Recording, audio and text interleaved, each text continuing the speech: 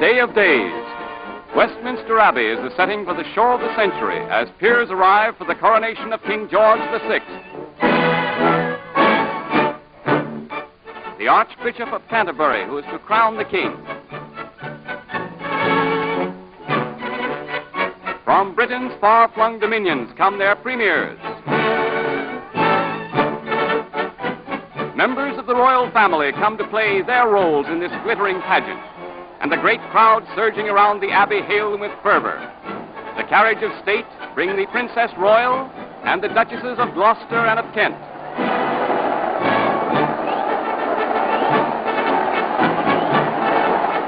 The arrival of the royal family is the signal for frenzied cheering from the crowd. The Queen Mother, who is their queen for so many years, is the idol of the British public, while the little princesses have captured every heart.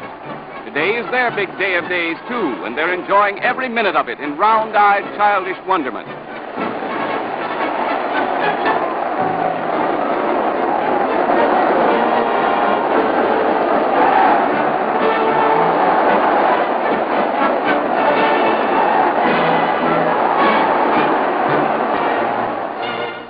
Moment the crowd's been waiting for. The King and Queen leave Buckingham Palace on their way to the Abbey in the famous coach of state, the ornate golden carriage with its crystal windows, its colorful postilions, and its superb octet of matched gray horses. This coach, built in 1761, is the symbol of regal pomp and ceremony.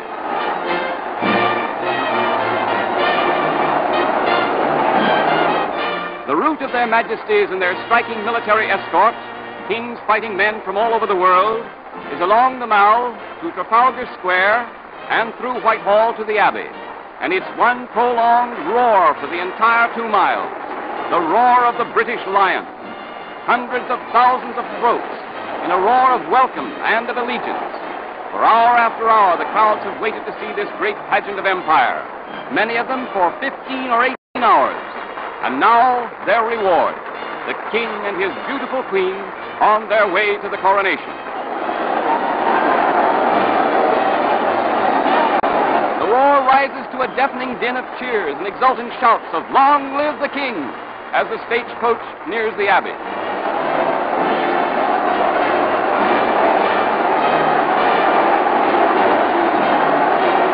The crowds massed here have seen peers and peeresses, foreign potentates, and visiting dignitaries from the 4 corners of the globe. But this is the supreme thrill. Like figures out of a storybook, the regal pair, with their elaborate state robes of satin, of velvet, and of miniver, leave their golden carriage for the next impressive act in this great dynastic drama, while in their ears ring an unprecedented ovation, ample proof of the popularity they enjoy.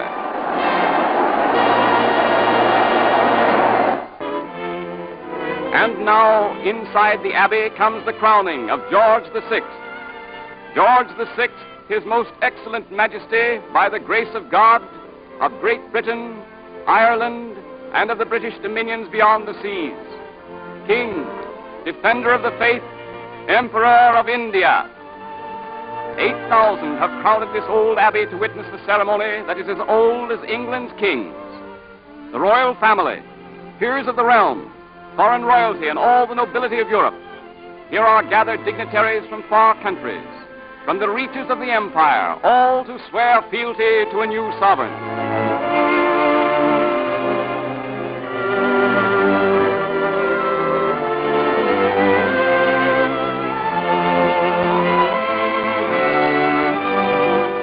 Breathtaking is the word for the ceremonies. $80 million worth of jewels are on display here. The crown jewels alone are valued at $30 million. A fitting background to a ceremony of pomp and circumstances that is unparalleled by any other people's. Pageantry that is England's own, unchanged through the centuries.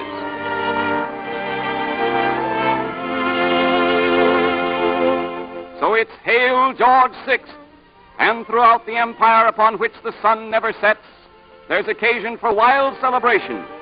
God save the King!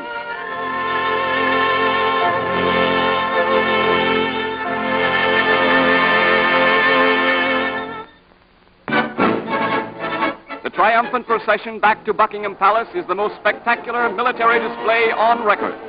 Miles of troops and carriages, picked troops from every part of the world, from every fighting unit in the empire, in a bewildering variety of uniforms and equipment, here to do honor to their new liege lord, to show the world that the line of empire still girdles the earth.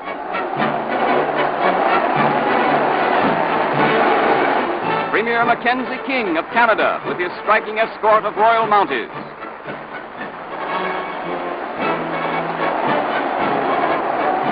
The little princesses ride with their grandmother during the tumultuous procession back to the palace.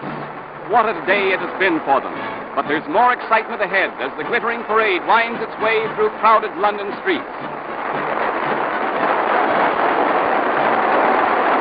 And now the man on the street is to get his first chance to hail the new sovereigns as king and queen in all their regal array of jewels and gold, of ermine and royal purple, as they leave Westminster for their spectacular journey to Buckingham, a journey of state. And so that 1 million or more of their loyal subjects, jammed by the hundreds of thousands along the 4-mile route, may see them in their splendor, the coach is specially lighted so they can plainly see their majesties.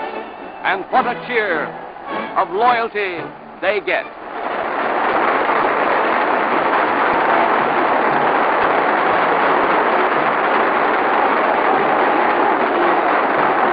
At Trafalgar Square, the crowd literally goes wild as the royal carriages pass.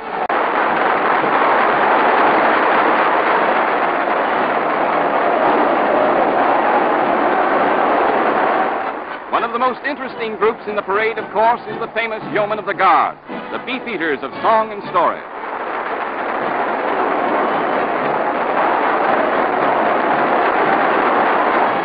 Rain, off and on during the parade, failed to dim the color or lessen the snap of the famous units in the line of march, nor did it dampen the enthusiasm of the cheering thousands on the sidelines.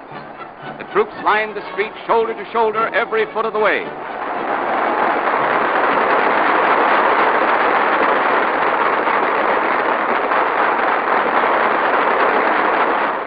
Nations of all the world are represented in the procession, in carriages, cars, or on horseback, a tribute of courtesy to the newly crowned monarch of 1/4 of the globe. Without doubt, the coronation and this magnificent procession is one of the greatest displays ever presented. The show nears its end as the famous golden coach, with its escort of male lifeguards and others, enters Hyde Park.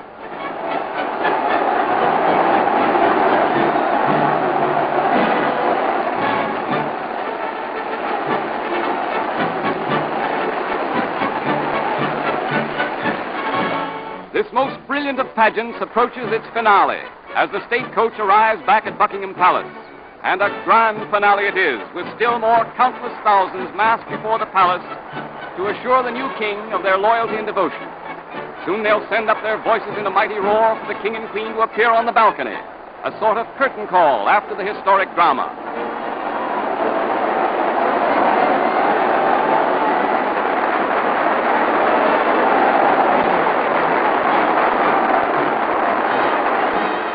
Called unexpectedly to the throne by a sudden twist of fate, George VI becomes the 40th British sovereign at the age of 41. With his happy family around him, he is today's man of destiny and arbiter of the destiny of 500 million people. Long may he reign.